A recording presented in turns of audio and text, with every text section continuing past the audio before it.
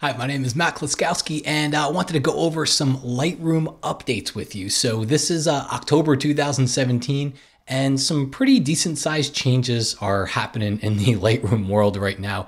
A little bit of a big name change, and then some new features in the latest version of Lightroom. So I'm not going to go too much into the name change here. I actually wrote an article over on my website. It's linked in the description, so that kind of talks a little bit about the name change. I kind of want to dive into the features, but Lightroom as we know it, all right, if you've been using Lightroom before today, Lightroom is now called Lightroom Classic, right? There is no new Lightroom CC 2017 version of the Lightroom that we had. We'll talk about that in a second. There is no Lightroom 7 or anything like that. It's actually called Lightroom Classic from now going forward. That said, Lightroom CC did not go away. Lightroom CC became a different product, all right? And I actually wrote a little bit about it over on the website and who I think that new program is aimed for, okay? So go check that link, you can read all about it. Let's dive into the features. Number one, I think speed across the board in the places where people have been asking for, from what I can see. So number one, when it comes to reviewing your photos, I'm going to show you the feature in just a second. It's not a new feature. It actually just works in a different way now, but you can go through your photos a lot faster. You know, you hit that right arrow key and get to that next photo a lot faster. And then going from library to develop, I know that's always been a pain point. And then once you're in develop, you can actually hit the right arrow key and go through your photos a little faster there as well. All right, let's dive into to where the first change is going to be. If you go into your file menu, go down to import. The setting is not different, all right? We've had embedded and Sidecar there for a while.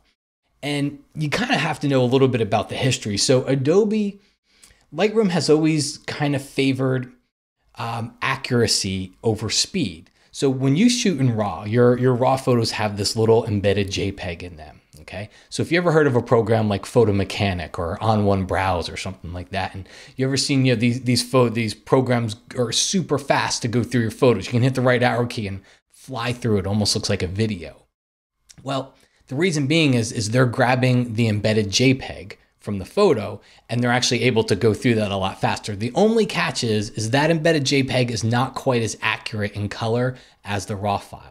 So your RAW file is typically a little bit flatter, but Adobe has always favored the accuracy over the speed. So now they're giving us the option. If you use the embedded and Sidecar option, what's going to happen is it's going to grab that embedded JPEG and you're going to be able to fly through your photos with that right arrow key. So it's going to happen a lot faster. Once you get inside of Lightroom, you're actually going to see if you're in the library module, you start going through your photos, you hit the right arrow key, you can see the little embedded preview sign down there in the bottom. So that means that you're looking at the embedded preview. If you ever want to get to the regular version of the photo, it happens pretty quick, but watch what happens. You can just click on this. All right, you ready? See how it got a little bit flatter? That's pretty common because your RAW photos, that embedded JPEG is juiced a little bit. It's already processed by the camera, where your RAW photo is literally the raw data, okay? So that's the first one. Next one, to me, this next stuff is some of the more fun stuff inside of here. I'm going to go into, we'll go grab a couple of photos. Let's take a look at the first one. And so as an example, what I have here is a kind of a bright, almost blown out sky. And we typically use the graduated filter or the radial filter, the adjustment brush to make these changes. Well, each one of these tools now has something called a range mask associated with it. So when we go here, I'm going to grab the graduated filter and let's just bring the exposure down, and I'll click and drag down there. Okay. And I think overall, I might even want to boost the exposure up just a little bit, maybe make it a little warmer. There we go. So what I just did is I made the whole top of the photo dark. And I've always had little tricks, you know, you could use the shadow slider. We had these little workarounds to try to, you know, the trees got darker as well, not just the sky. And I like the darkness over the fog here because there was more detail. It was more gray. It had some more mood to it, but I don't want the trees to get too dark. Well, what we can do now is go down to the range mask. And what the range mask does is it lets you take a range and make a mask. It essentially, if you look at it here, what we can do is we can choose color or luminance. What's the range? So I'm going to use a luminance option for this one. and you'll opens up this range slider here. And what we can do is, if you were to imagine a gradient from black to white, we take these sliders and we basically tell Lightroom, I only want you to apply that graduated filter within this range, within these range of tones, okay? So whatever's between those two sliders is where the effect is gonna get applied. Everything that's outside of that range, it's gonna get hidden from that. So when I say hidden, remember, we darkened the top of the photo. So if I hide that adjustment, it's gonna make it brighter again. It's gonna bring us back to the original. So in this case, I don't wanna make any of the bright stuff darker or brighter. So I don't wanna limit the range over here. What I do wanna do is pull this over and start to really focus in. So it's just making the bright parts of the photo darker. All right? And as I go up here and now I start to wiggle the exposure slider, you'll see it happening. See that? So now it's really honing in on that part of the photo. You also have a smoothness slider. Think of the smoothness as a feathering type of a slider. At 0, it's going to be very strict to the range that you give it. As you start to increase it, it starts to feather that change out a little bit more. So generally, you're going to keep it at a fairly high setting in there, unless you had very straight edges on something. Okay, so if you take a look at the before and after, that's before and that's after. All right, let's take a look at something with a little bit of color here. So here's a photo that I think what I would do is sometimes I make a big edit to a photo knowing that I'm going to draw attention to another area later. So sometimes I'd come into a photo and make it darker. I want to make this very moody. Okay? So I'm going to make it darker knowing that later on I can bring attention to the flower. So how would I do that? I'd probably go to my radial filter and jump in here, and I'd go to the exposure, bring the exposure to the plus side. And let's see here, and just go kind of click and drag and make a circle around the flower. Right about there. Okay. So now I have my circle around the flower. It's actually doing the opposite of what I want here, darkening or brightening the background, and I don't want that. So I'm going to go down to the invert checkbox, because you can guarantee the invert checkbox is always going to be checked to what you don't want it to be checked to. It's just one of those laws of nature. So anyway, so I've got my invert checkbox here. Let's bring the feather down a little bit.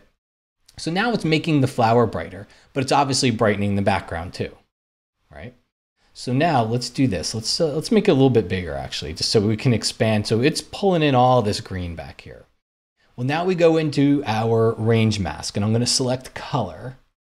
And then what we can do is use this eyedropper. We can use it in a couple of ways. We can go take the eyedropper and we can click on part of the photo, and we can say, I want you to restrict the adjustment that we made. What was the adjustment? We opened up the exposure. I want you to restrict the adjustment we just made to just this color. Okay, so it's only going to make that part of the photo brighter. And then you can even go in here and hold down your shift key, and you can add multiple points. And you could tell it, I want you to really, open up to a lot more colors. Okay, now let's go ahead and hit. In fact, let's just close out of there. Instead of doing that, what you can also do is click and drag. So I can go over here and I can click and drag on the photo.